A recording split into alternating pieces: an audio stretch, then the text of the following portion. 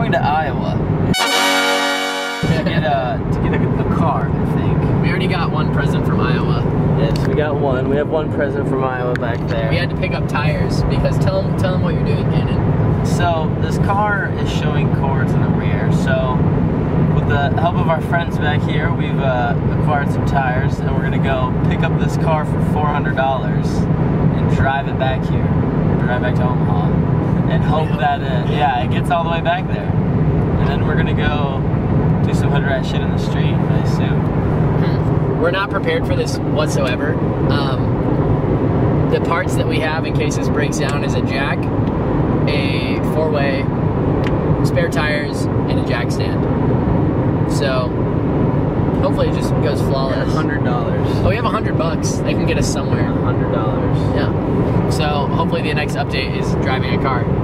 What if I start spraying gas everywhere? We're gassing up because apparently I don't get as good as mileage in the Subaru as I was hoping or thought I'd. Matt, how are you liking the ride so far? Yeah, we got sticks of meat for our mouth. Got a drink, dude. Because we're on the way to buy a BMW. What else do you put in your mouth other than some meat? If anyone wants to sponsor a detail on this car, you know my DMs are open. Please, it's filthy. We're in Des Moines. We just got to Jordan Creek Parkway.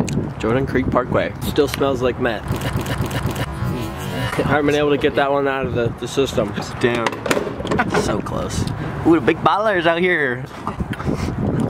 Yeah, go get some nutrients so you're not doing your thing.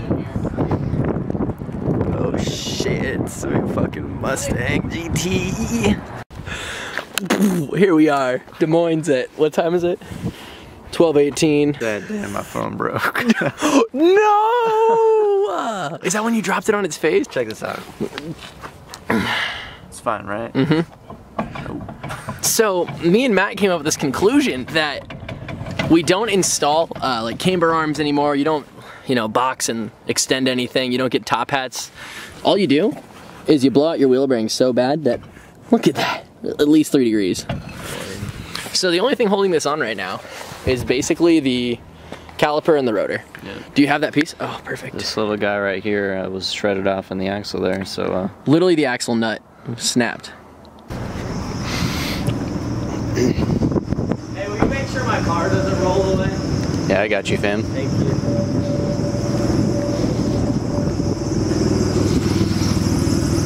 Got this wheel stop here.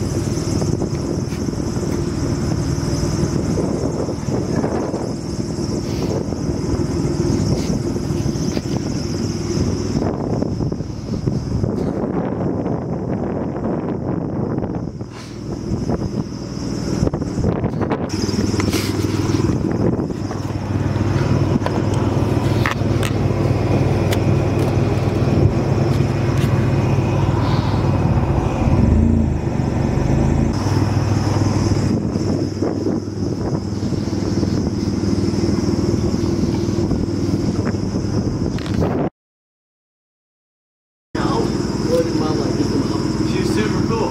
She's hella cool. She's like, thank you so much for driving all the way here to get this damn thing. I was like, what's up, lady? Honestly.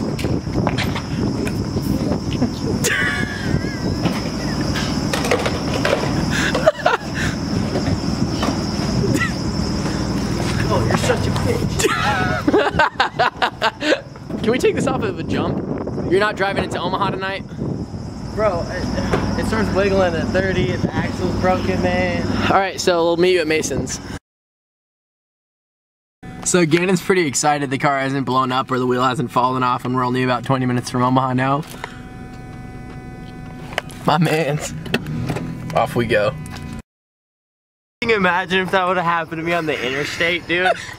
Could you fucking... I'm gonna take this over. Can I take this over? Alright, so we just drove this thing back to Omaha with a broken axle, knowingly. I did this knowingly. And yeah, pretty much was just waiting for that to happen. Except on the interstate, and fucking thank fuck it didn't. Damn, we all the way geeked up, boy. Look at that angle, boy. Woo! Hey, it's Gannon. We're about a block away and that fucking wheel finally lopped over. Yeah, It's pointing at the sidewalk. The tread is pointing at the sidewalk and the car's straight.